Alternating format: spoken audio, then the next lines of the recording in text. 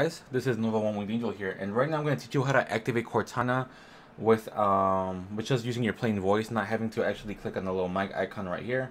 So it's something that I definitely that was one of the first things I actually tried to learn on Windows 10 because I feel like that's essential for the Cortana experience, because obviously every time you want to use Cortana, you don't want to click here. Accessing Cortana fast is definitely its selling point, and it would sure suck if you had to click on this thing every time or type in the little box, because that kind of sucks, to be honest. But yeah guys, so let me show you how this works. So first you have to say, "Hey Cortana, tell me a joke." What's brown and sticky? A stick. So yeah, so that's how you do it. You just say the "hey" and follow it up with Cortana, and it activates. It's pretty cool.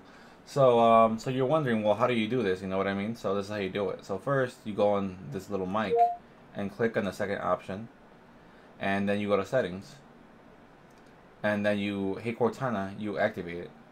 And then also, if you want to get really fancy with it, you can click on respond best to me, and it'll actually respond to you over other voices, and it's pretty cool because my cousin actually tried doing that, because I had him on Skype and I took him off my headphones and put him on speaker, and he's tried to activate Hey Cortana. His activated, but mine did not.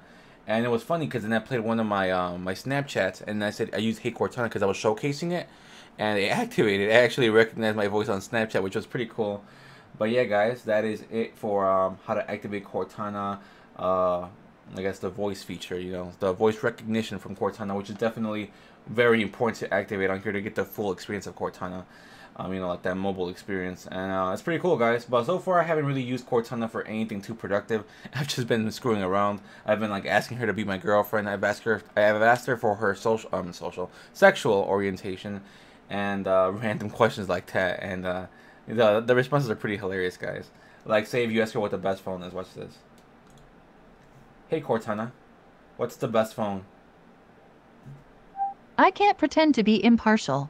So she picks Windows Phone, which is hilarious. And I can't pretend to be impartial part just makes it even funnier.